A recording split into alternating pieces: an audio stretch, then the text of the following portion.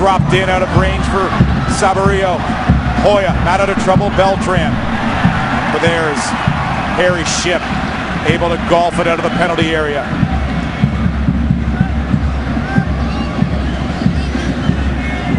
So expecting a minimum of 5 minutes of extra time added to this match. By Morales, Saborio, upper 90. And the man you expect to be the hero late for RSL, Saborio strikes in the 90th.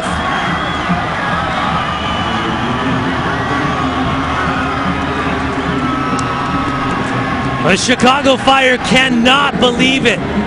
That ball bouncing inside the 6-yard box. And no one in a red jersey can clear. Great ball from Abdoulaye Mansali. Somehow that ball gets past 3 Chicago Fire defenders.